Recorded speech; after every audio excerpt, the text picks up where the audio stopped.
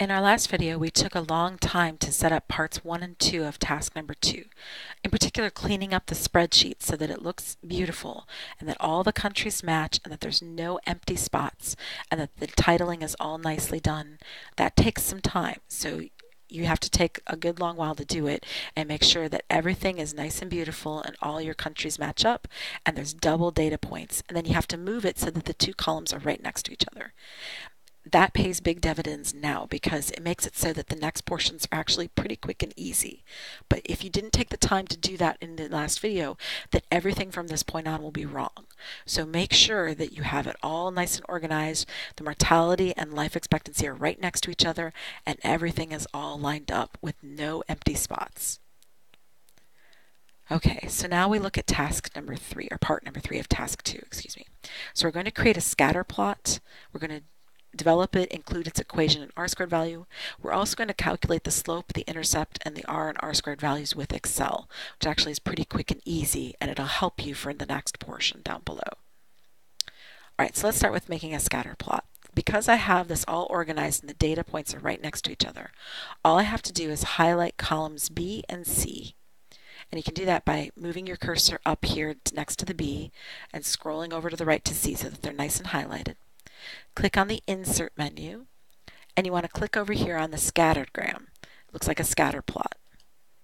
And then I select number 1 in the top left corner, which is the scatter plot. And there you have it. It's as simple as that. So I'm going to kind of move it over so I've got some room to groove right here. And I'm going to label this. So I'm going to double click up here and label it. Oop, I don't like that at all. Hold on, let me move over. I'm using that slider bar down here to kind of move over. And I'm going to double click on here and say part 3, scatter diagram or scatter plot, whichever way you want to call it, of infant mortality versus life expectancy in, and then I'm putting my year, which is 1960. Now you have the same options you had before when we were messing around with histograms. So if I click up here, I can click on the little plus sign and add axis titles, or I could do it over here and add chart elements. If you're working from an older version of Excel, you might want to right click, and adding chart elements might be an option here in this menu. But I'm going to add chart elements over here on the left. Axis title, primary is horizontal, primary vertical, that's an option. Or just click on the little plus sign, click axis titles. And then I want to label these. So this is the infant mortality. And then I want to think about what this was. This was a rate per 1,000 births, I believe. Let me go back and double check that. That's why I kept the about mortality in there. So right here, it was the rate per 1,000 births. So that's my unit. So I'm going to make sure that I put that right there, rate per 1,000 births. Then I'm going to go click on my y-axis label, and I type life expectancy, parentheses, and I'll give it years.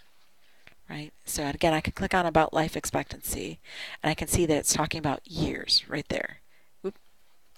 It said years right up in there. So I'm going to use that for my labeling of my scatter plot. And remember, you can make the scatter plot larger. You can fuss with the colors if you want. If you click on the points, you can go over here to the little paint bucket, and you can change what they look like. You can change the marker color. So I can make it, so I click on the marker color, make them orange, if I so desire. And I can change the edge so that they're red. I can make it so that the dots are red. I can fuss around with any of this. I want to zoom in a little bit. Okay, so I've got this graph. This is wonderful. But what I don't have is what it was asking me for, which is a trend line and a r-squared value. So if I click on the chart elements up in the top corner, or if I click on the dots and I right click on the dots, either way you can get to add trend line. So either add trend line by right clicking on the dots, selecting add trend line, or if you're in the new version of Excel, you have this little plus sign and you can click add trend line right here. And we want a linear trend line, which is fine. And then you can mess around with that line. If you click on the line, you can say, okay, I don't mind it being blue. I want to pick a bolder blue, but I want it to be too thick and I don't want it to be dashed. I want it to be solid. and it'll draw it solid. It'll draw it whatever color and type you like. So you can mess around with your colors in there. So I made it red and blue. I made it patriotic. There you go. So you can fuss around with that. Down at the bottom, sorry, not the bottom of the paint bucket. The paint bucket area is, basically going to color and change your lines and change how thick things are, that kind of thing. That's what that's going to do. But if I click on the little bar over here, then that gives me different options. So I can see I've selected a linear trend line, and down here I want to click display equation and display r squared. And you can actually pick this box up. If I let my mouse hover over this, it turns into a box, and I can kind of move it over. And I'm thinking that's really very hard to see. So I'm going to go up here and I'm going to change my font size to 14 and I'm going to make it bold. So I've clicked on this box and I can fuss around with how I want it to look, right? And where I want it to be. And I can shift it around. But I have the equation of the line, y equals yada yada yada, and I have the r squared value right there. Alright, so we're done with that portion. It's as simple as that. Now keep in mind, if you're on an older version of Excel, you actually have these options. They just might not be over here in this right-hand menu. They might show up when you right-click and mess around with playing with your options. Format chart area right there. Right, so it'll show up as a little dialog box rather than showing up over here on the right. I'm going to close this down because I don't want it anymore. And that'll make it disappear, so I've got room to work on the rest of my stuff. So there's part 3. I want to continue part 3 as well down here.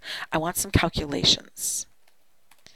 So, and I'm running into my issue from that I had before. I'm going to bold this and make it size, I don't know, 14 font.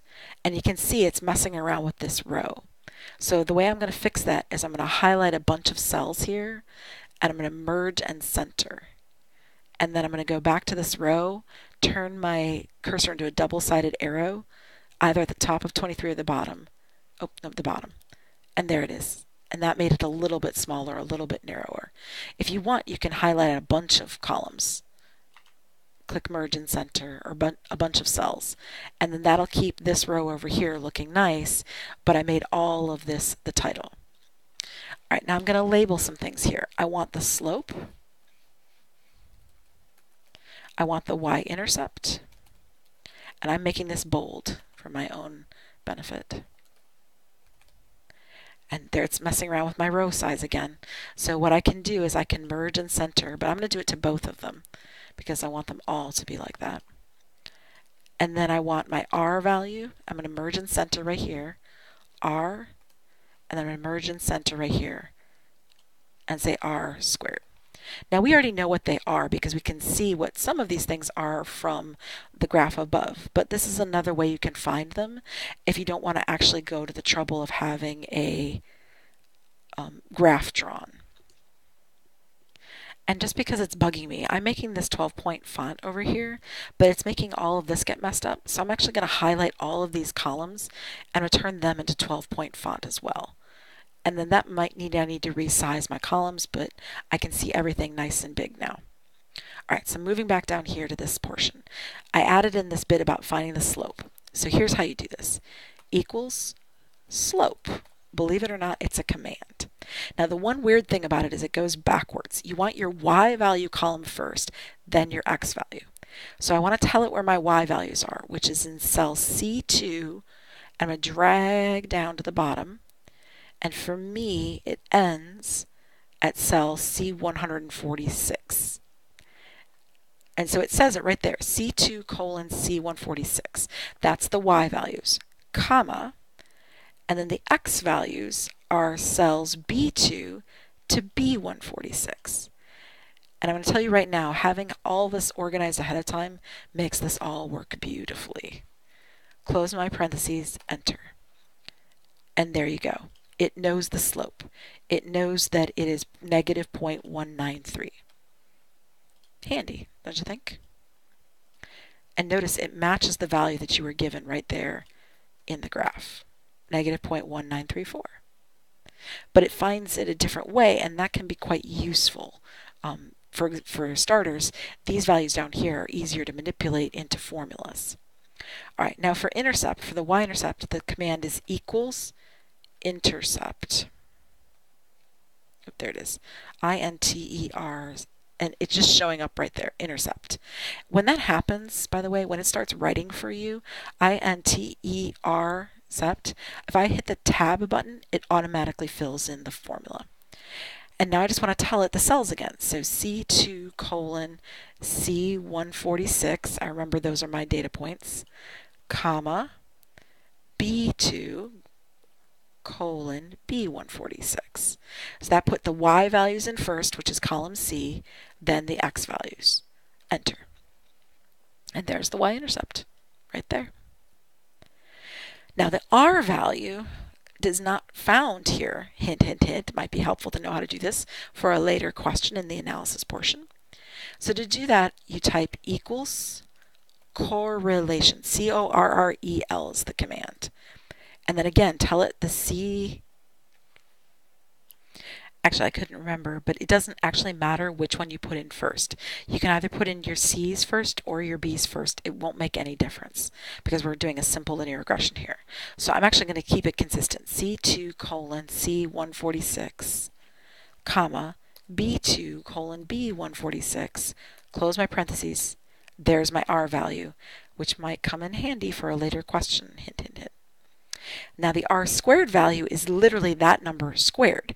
And I don't think there's actually a command for it. There probably is somewhere, but we don't need it because we know that it's the value we just found squared. So if I type equals and click on my previous cell where the R value is, so in my case it's in column I, row number 27, and then I tell it to square it by hitting Shift 6, which puts the little caret symbol in there, and tell it to enter. It will square it, and there's my R squared value, which indeed does match the R squared value that I have up here in my graph. All right, so there are those calculations done for you. So we have a graph and we have the calculations all done. Don't forget you can click on these titles and make them a little bit larger if it's a little hard to read, especially since your instructor might have old eyes like mine. Or you can make them bold or unbold, that kind of thing. And then you can have these calculations done down here. I'm actually going to click a little box and have that all be in there, so that way it's nice and easy to find. Don't forget to save before you go any further. It'd be terrible to have done all of this work and get it all lost for nothing.